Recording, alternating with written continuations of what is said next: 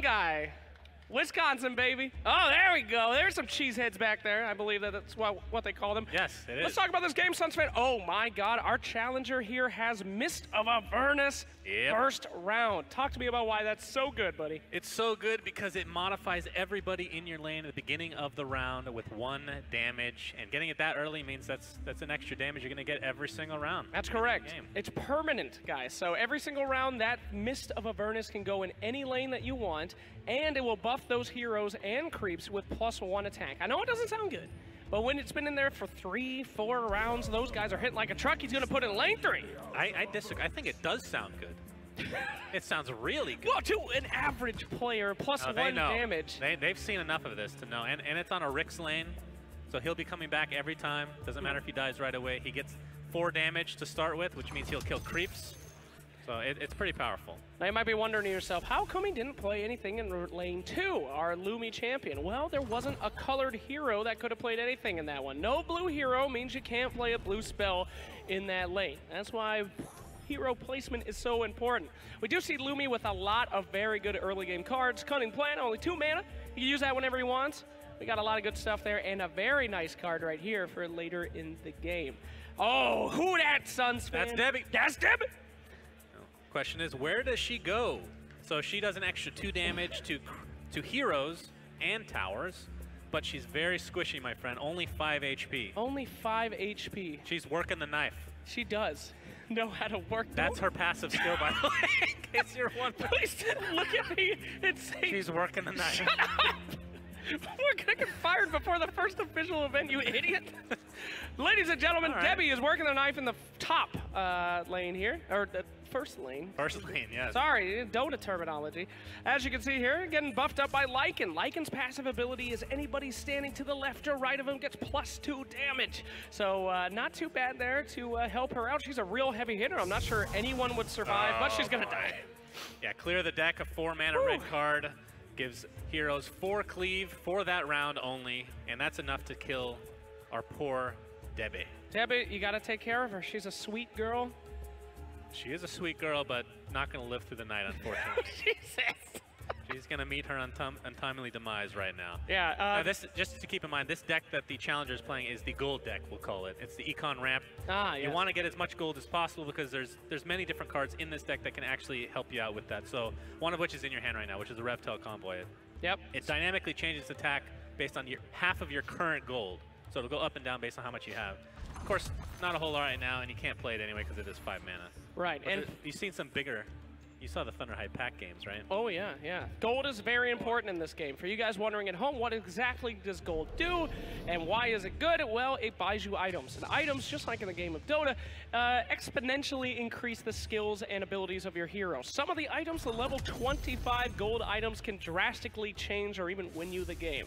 So right now we're in this last lane here. Rix is going to die, but don't forget he's got Relentless Rebel. He can come back next round, and we're probably going to see our boy put the Savage Wolf down. Oh, I love casting Artifact. I sound so smart. This is the only game I can be literally the only card he could have played. Why don't you ever let me have anything? Well, Cunning Plan is used now to swap places with the Wolf and Rix. Now you might be wondering, why do that? Lumi knows that Rix is just going to come back if he dies. It's not a high value kill, but by swapping them out with Cunning Plan, which moves those 2 heroes, he's able to kill that Savage Wolf. Savage Wolf, he gets +2 attack, +2 health every round that he lives, and he ain't living past Lumi. So in a normal game, yes, so Savage Wolf is very scary. Yes. Every round it gets a lot of HP and a little bit of damage. Sure. But Rix he's gaining damage every round too. He's going to turn into a real hero here pretty soon. Boy, yeah. Rix is not the strongest card because of that Relentless Rebel. But with that added damage coming in from Mist of Avernus, he's going to get pretty scary. You are correct. Oh, that is unfortunate. Chen, you poor soul. Well, he'll live with 1 HP if nothing else is done here.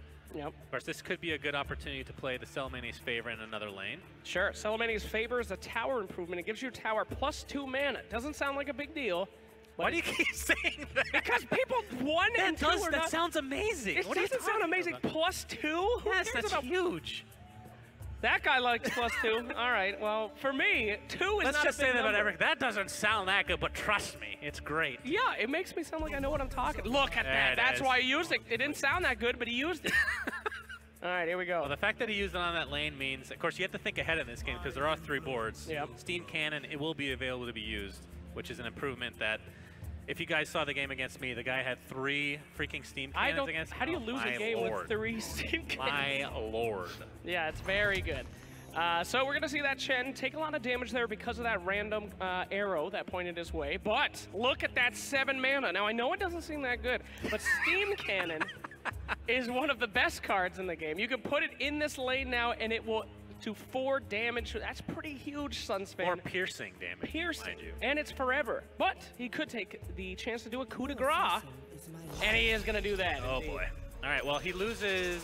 What did he lose? He lost a big one, Chen's card. I'm drawing a blank on what it's called. The 7 mana one. That's correct. Hand of God. Hand of God, which makes everybody invincible in one lane and heals them to full HP. So out of all the cards he had, it wasn't actually that bad. I mean, that's actually the best card to lose. Yeah, Reptile Convoy, you definitely want to keep that one. So this could be a good lane to put down the Reptile Convoy. Of course, it's the only one you can put down. Sure. But of course, keep in mind, Mist of Avernus has continued doing work. Rick started with 3 attack. He now has 6 permanently. He's a big boy now. He used to be a little pup. He's grown into a man. All right, there it is. So as you can see, it takes half. The attack turns half into your dynamically your gold. So whoa. Now you have to think about whether you want to spend your gold. That's true. Well, why? You got Mist of Avernus anyway. It's just gonna keep getting bigger. Why spend any? Why save up, Sunsfan? Because, well, like right now in this scenario, if you need a healing salve, take it. If not, don't bother buying anything because nothing else is gonna really help you right now. You can get a whole nother 3 damage. I know it doesn't sound that great, but 3 damage. Is that your calling card? Until people are actually good at this game and I'm not allowed to be an analyst anymore, I'm going to try to keep this as complicated sounding as possible so I can keep my job. All right, this one I will actually say it doesn't sound that good, but it really is. Okay, what is that? And I'm not memeing, is Stonehall Plague. You talked about how anything Stonehall related is really good. Yeah, that's right. And it's true. This one will give you 2 armor initially, and then every round after 1 extra armor. And it just keeps going over and over and over. So late game, it's super good if you've had it on for a while. Now you guys might be wondering, okay, how do I know if it's going to get to late game? It's actually a good way to figure that kind of stuff out is by looking at your opponent's cards. Blue cards extremely weak in the early game, but they're looking for that late game. A good way to counter something like that is with items like Stonehall Plate, items like Mist of Avernus, where the late game is also good for you too. Typically, you're going to ramp off in those 7, 8, 9 mana rounds, but by buying these items that continuously give you stats, you can survive down there, and it's pretty good. So here we go. He's going to commit both of his heroes to lane 1, Sunzy. That's not good. We got the conflagrations right here. Conflagration. That's good. He's going to get conflagrated. Yeah, it's going to kill off Chen.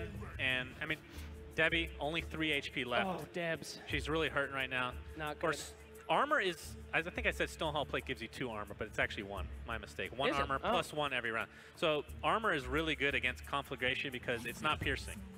And there you go. As you see right there, she's going to get 1 armor right now. As soon as the combat phase is over, she'll be awarded with 1 more armor. But my boy Keith, the Bold, getting himself a Traveler's Cloak.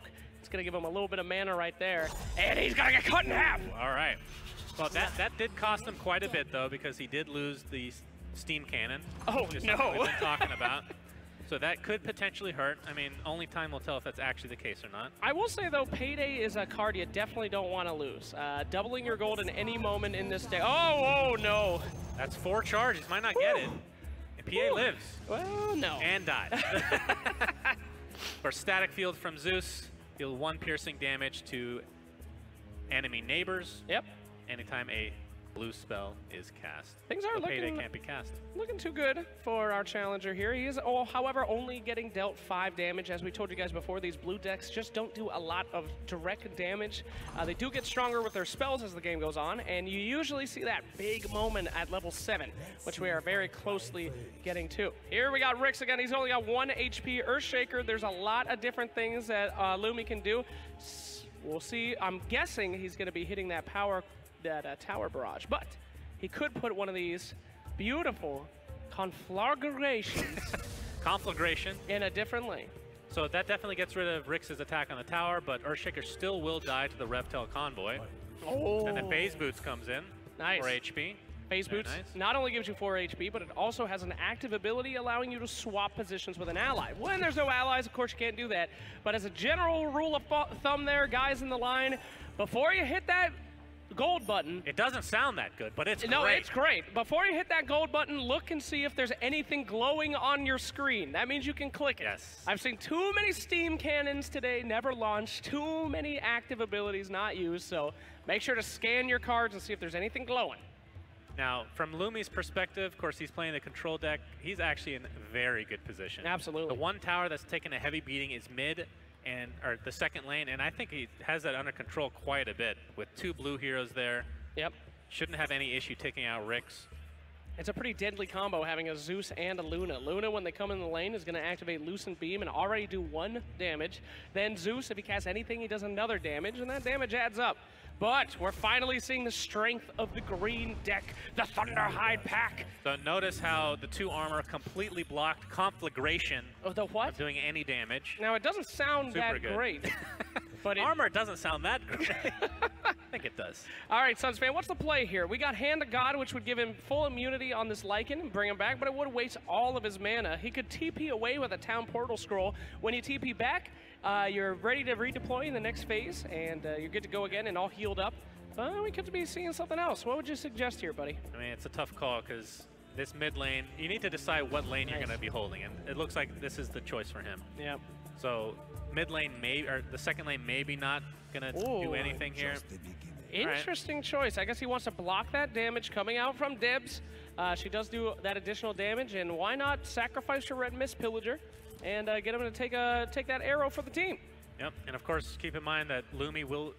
All his towers have less HP, so he wants to block as much damage as possible. So it doesn't really matter if it expends a unit that could potentially do damage later. Okay, There's here we go. Damage. We got the Thunderhide pack. Now, you might be saying, why play this card now? This is great. It's got siege damage. Siege damage, if you miss that, goes through heroes, and it does damage to a tower, and boom, shakalaka! Not only will he be killing the Luna, he will be dealing damage to that tower, as you can see right here on the indicator. -6 Thunderhide pack, sieging right through that girl.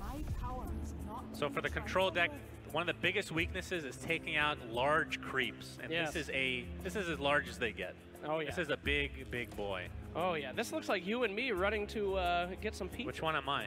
I think you're the angriest one on the front, and I'm more of this guy in the back that has That's a baby. You're not a baby. I'm a baby. Look at my baby face. Well, Zeus and Luna are in a lot of trouble here. We're just going to pretend that didn't happen.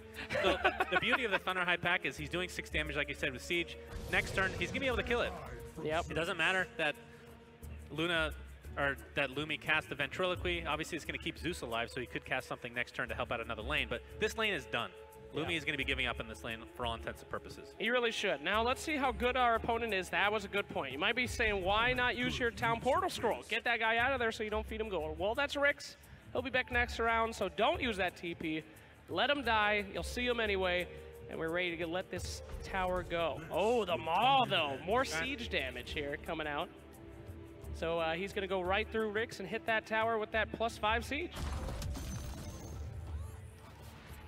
So next turn, that tower is dead one way or the other. I don't know if Lumi can actually do anything about turning that around and dealing 27 damage. His deck doesn't really offer that power. Yep. So Lumi needs to decide, and I think he already has. The first and third lane are probably his priorities. Now, in this lane, you'll notice that our challenger isn't doing much. Again, hero placement is king in this game, and there's no hero in this lane, means he can't do anything. He simply must sit there and watch while Lumi does whatever he wants and takes complete control. He's going to move out the Earthshaker in this lane, an interesting choice, because he just wants him to get healed up, and we're back. Remember, he has Fissure up now. It takes 4 rounds to come off cooldown. It is off cooldown now. He didn't use it there because the Reptile Convoy was getting blocked by that creep, and the heal was the TP was mostly for healing purposes, but he obviously could deploy him to a different lane. But he's going to have to go for lane 1 and 3, I assume. Now, this is going to be a huge move here by our challenger. 3 heroes are coming out in this lane. For all intents and purposes, this will probably decide the direction that this entire game is going to go. Yes, that is true. This round will probably decide it one way or the other. Yeah, so we will find out what he values most. Suns fan, what are you thinking? We got 2 heroes coming out for Lumi and 3 coming out for our challenger. Well, the challenger should not put anything mid. I think that's pretty much, I've decided on that. The Thunder High Pack is going to kill it regardless. No, I don't think so, Sunsfan. Check out if he puts Earthshaker mid with the Fissure, he could stun the pack and then they can't do anything. That's a good point. But the question is, does Lumi actually want to do that? Like, is it worth saving this for one round? No, but it could. It could be. What's in that head right now? Yeah, it looks like our challenger is going to go ahead and put Chen in the first lane. It makes a little bit of sense. His Holy Persuasion is up now, which allows him to grab a creep. So probably just going to see if he can't do a lot of damage to that. And here we go. Wow. Oh, that's an unlucky arrow in lane 3. That is unfortunate. Well, Lumi's doing exactly what you said. So this is very risky play, but could have huge benefits for him. Putting all the heroes mid, essentially. Second lane. I keep saying mid. Damn you. Sorry. So in this first lane, this top lane, if you will, we're seeing these heroes. Holy Persuasion is online, but you don't really want to grab a creep. You want to wait until something better is on the field. Our buddy here doesn't know that nothing else could be on the field, though, so might be a good time to use that bad boy. Or, you know, he could also use Hand of God as well. That costs no mana to use Holy Persuasion.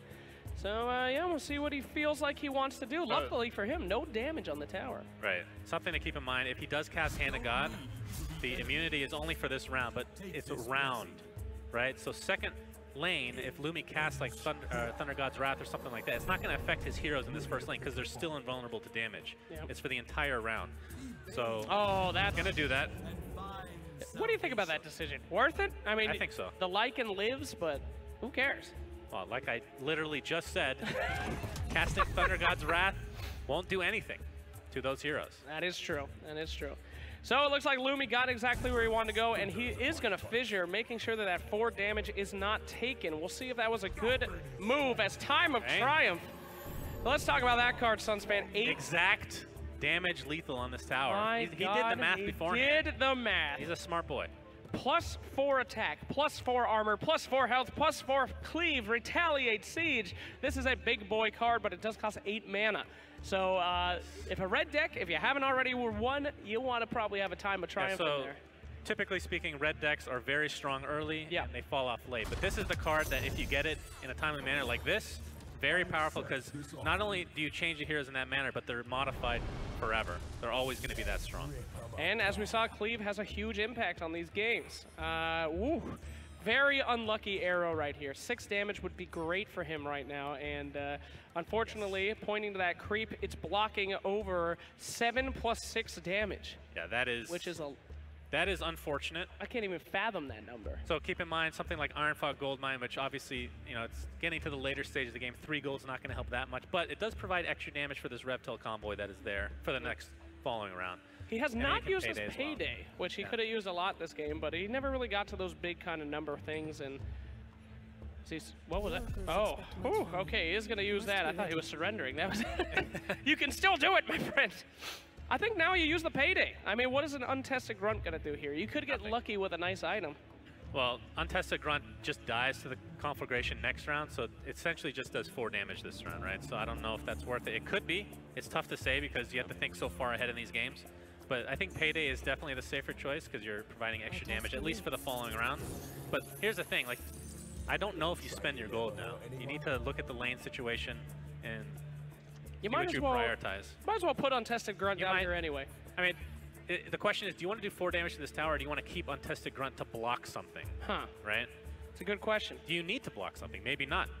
Yeah, could happen. I mean, that middle lane ain't looking good, but as we said before, he has to do 80 damage to take that bad boy out, and it ain't too bad. I think that's a good choice there not to use it, because you can still use this following around. Yeah. And it's always good to have that +1. Actually, Luna's going to be in this 3rd lane, isn't she? Uh-oh. Now, what he could have done before he passed on that one is to use that Town Portal Scroll. He could have sent the PA home, healing her up all the way, and then just redeployed her into that 3rd lane, which maybe would have made a difference, especially if she only has 4 HP, meaning any blue hero that does a Thunder God's Wrath is going to be able to take her out now. So, kind of risky to leave her in there, but we'll see if Lumi wants to go that route in lane 2. So, initiative is on Lumi's side. We'll see if he chooses to pass this first couple lanes or not. I mean, can't really do anything in round lane 2 anyway, so might as well just use everything that you can, Sunsman. All right, so we're getting down to this late game scenario here. Debbie, my girl, working that knife in lane 1. Going to be hitting that tower for 13 along with some creeps here. Unfortunate arrow yet again on this middle creep. 4 damage. Yep. 17 instead of 19 would have been a big deal. However, he does have 2 no accidents. He could, theoretically, double it up on that creep and do lethal damage here by combining it with that untested grunt, Sunsman. He could. Or he could do a poaching knife. I mean, there's a pretty good chance. No heroes are coming back next round for Lumi. Yeah. If any of them die. Bristleback is going to be alone in this lane. So do you think you can do 6 damage next turn? Oh, yeah. So then you probably don't do anything right now. What are you talking about? If you want to save initiative. Ah, well, initiative. How is initiative going to help him in the last lane? He doesn't have anything to deal with. Whatever's happening in the last lane is happening in the last lane. He's got nothing to deal with. It depends. I mean, it's easy for us to say because we know what Lumi's cards are, right? Like if we're talking about just like let's say it's an Eclipse in this last lane, you can play an untested grunt to soak up one of those lucid That's beams. true. If it's an Echo Slam, then that's actually worse playing that unit. That is right? true. There's no way to know for sure, which is the beauty of this game, Slacks. Indeed. It is a mysterious game. Keep in mind that he did spend a bunch of his gold. He only has 4 gold right now, which means the Reptel Convoy only has 5 attack right now in the last lane. That's correct. He will be going for lethal on this first lane, barely getting that 19, adding in the knife here on our girl Debbie.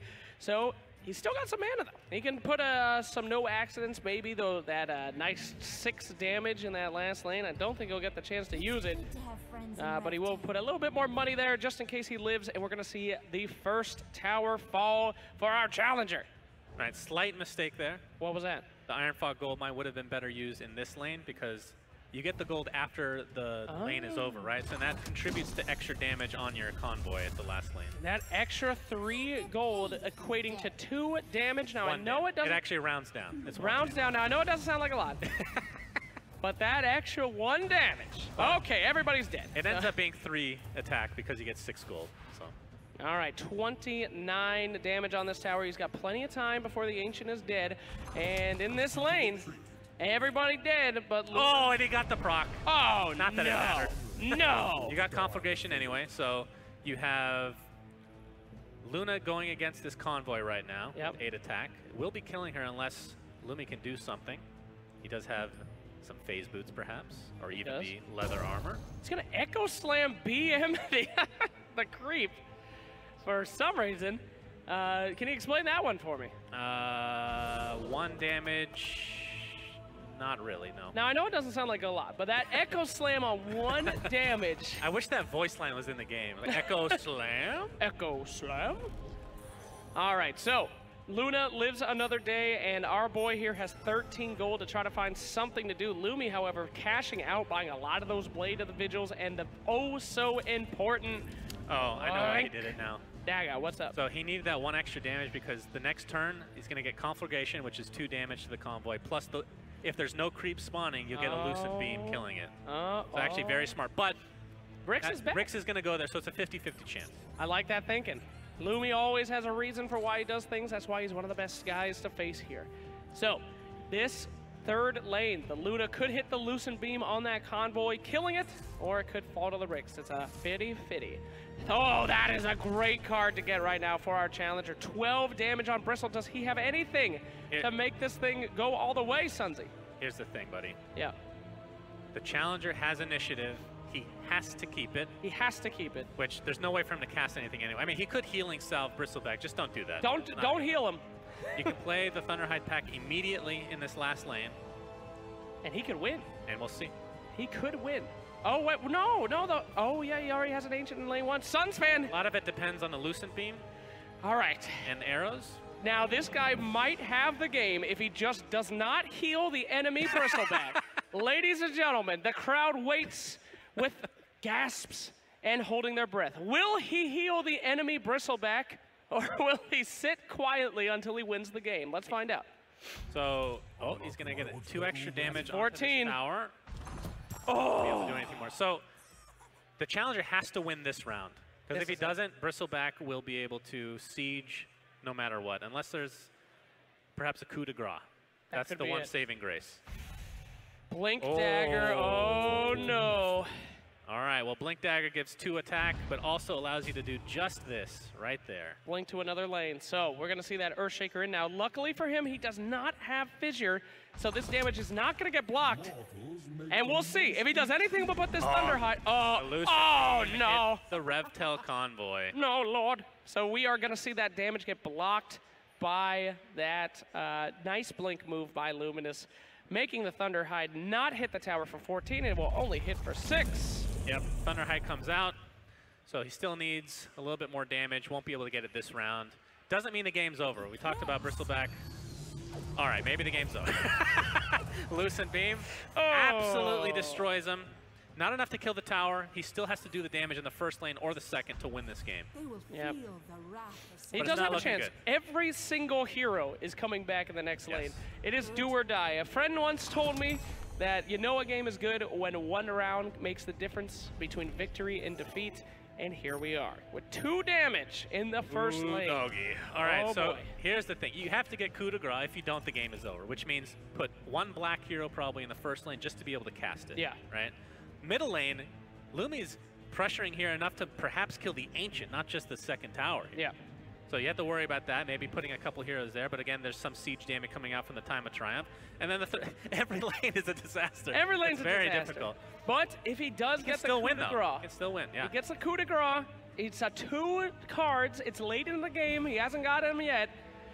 If he gets that, you've got to put a black hero in that first lane. If you don't, it's over, buddy. You don't have a choice, but he's deciding where to go right now. He's going to go for Rix in the top lane. Not sure that's a good idea. I mean, literally, it's just you kill that guy or you die. I mean, that's it. Yes. You put a black hero there. Don't even worry. I don't know if you're listening to me over there. Black hero in lane 1 and move the Rix.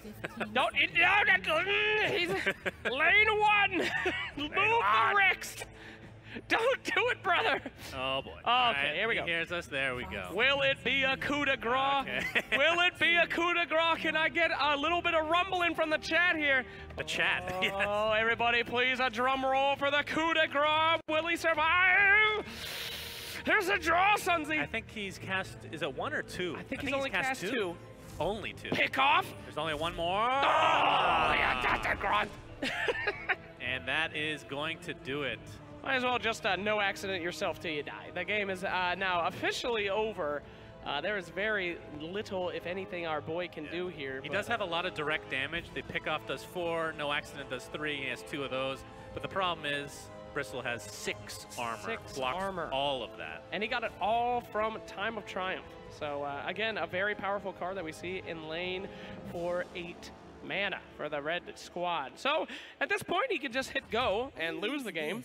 This is a pretty sweet item, by the way. We've seen it a couple times. Gives 4 attack, plus when you use it, gives regen based on half of your attack to both you and your neighbors. It's super powerful. Unfortunately, won't be doing anything here. The arrow, too. It doesn't heal towers, which is what he really needs. Yes, that is unfortunate. But you might as well just activate it anyway. Why not have a little bit of fun? He is going to go for a little bit of damage, just to show that he's not giving up on this harsh world, that he's the harsh hand he's been dealt. No, that's good. Debbie gets 1 more hit in before it's over. Look at the cleave, by the way, from Bristle. It is insane. He gets 4 cleave from Time of Triumph, plus 2 from Blade of Vigil. So that ends up being his 6 instance attack onto PA from the side. Yikes. Well, trying to put out as much as we can here. He can still activate the Windfall Hammer. He is going to heal the Bristleback. Beautiful. Beautiful move there, sir. As he puts on the phase boots as well. And he's going to TP PA out. She doesn't want to watch this. Nobody wants to watch this from Challenger's side. GG. And there it is, GG. What a fun game to watch. Thank you guys so much. You really put up a heck of a fight against Lumi, sir. That was a complete blast to